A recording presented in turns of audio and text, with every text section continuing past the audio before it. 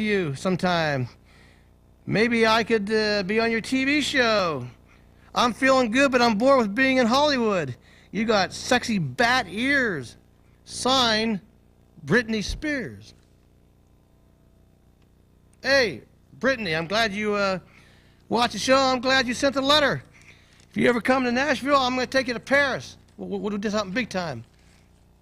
Paris, Tennessee. It's 30 miles west of here. And I promise you, we will get some French culture. We'll go through McDonald's and get some French fries.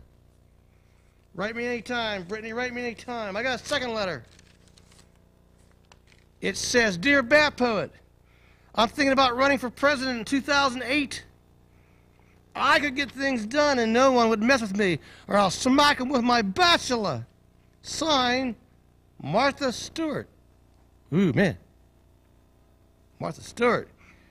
Well, my answer to you, Martha, if you're watching, is I'll support you. I'll even go to Kmart and buy some of them Martha Stewart towels. You can smack the people around with them. Can't wait to meet you. You're a tough girl, man. Before the Bat Poet takes off, got a short poem to read, so pay attention.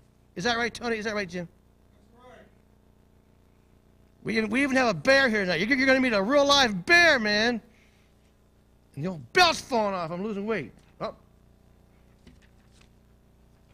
Yeah. Provided I can see this, TV land. It's called the Hourglass of Eternity. This is my time on Earth.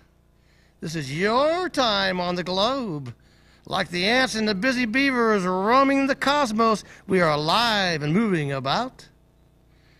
I am conscious of the world around me, mankind's activity abuzz. A magical journey of aspirations, constant emotion, conflicting emotions. I wish life was simple and easy. It's a struggle for most of the bumblebees. Everyone is fighting for their own battles in a solar system of money and honey. I wish the wildflowers could get along, to be tolerant and understanding of each other, to be singing in a united song, a chorus of brotherhood of man. I wished no one would be hungry on this carnival ride. Everyone would have a home and a family, and life's experiences were fulfilling and rewarding. I wish that humanity would take down its dividing walls, put aside nationalism, and coexist in peace. I will be the first to issue this call. Our time on earth is so precious. It's all we have. Every second counts in your own personal way, in your own personal hourglass of eternity. April 8th, 2008. The Music City Burlesque Girls and all kind of other surprises are coming up.